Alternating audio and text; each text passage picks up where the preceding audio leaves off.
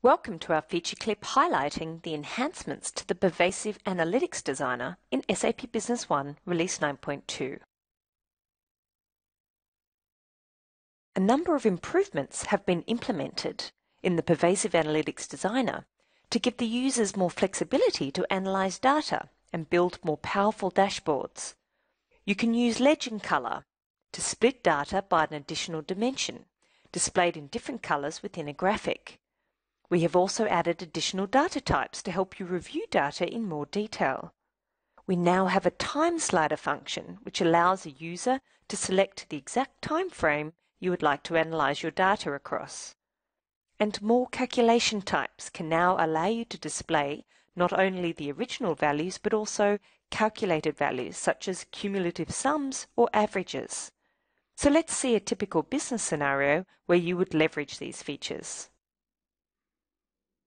Jason Butler is the sales manager at OEC Computers, and he is responsible for the JB Office Print product line. He would like to analyze the sales data for his products. Firstly, Jason would like to compare the products to see which has been selling better over the past few years. He would then like to review quarterly sales for each of these products. To also see quarterly trends, Jason would like to review product sales in recent quarters. And finally, he would like to review the cumulative quantity of sold items to get an indication of market penetration. So let's see how Jason reviews his sales data in SAP Business One Release 9.2 using the Pervasive Analytics Designer. We're now logged in to SAP Business One Release 9.2 as Jason Butler, the sales manager for OEC Computers. The first thing Jason's going to do is he's going to open up the Pervasive Analytics Designer so he can create his new dashboard. We select New Dashboard, and the next step is to select your data source for your new dashboard.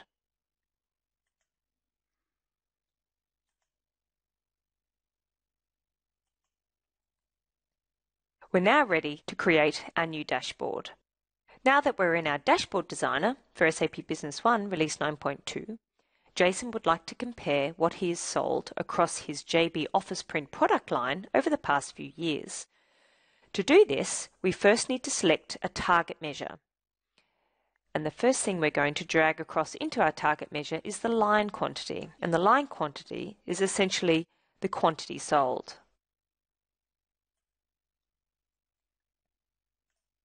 The next step is to select our target dimension.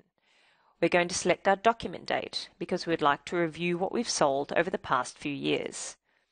And by default, our target dimension document date is by year.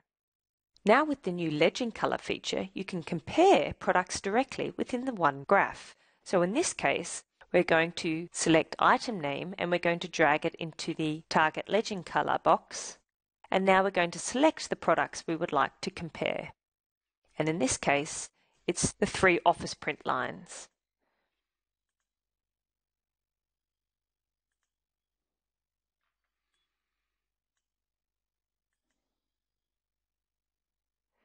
Now we have a direct comparison across each of those products and their results over the last few years.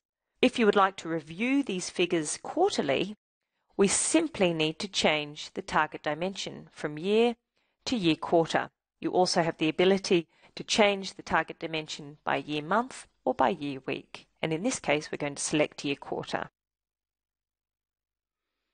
Jason's actually only interested in the last 3 quarters. And to easily display the last 3 quarters, we can enable the new time slider function. This will give you the ability to easily select and narrow down the actual time frame in which you would like to review your sales data. So here we can actually now see over the last 3 quarters the results of each of these products. Lastly, Jason would like to review the cumulative number of items sold over the past few years. We can simply do this by selecting our target measure sum, and with the addition of new calculation types, we can now select, for example, cumulative sum, minimum, maximum, average, or count. And in this case, we're going to select the cumulative sum. So now we have the ability to review what we have sold up until now for each unit that we're comparing within our graph. Thank you for your time, and make sure you check out what's new in our feature clips highlighting SAP Business One Release 9.2.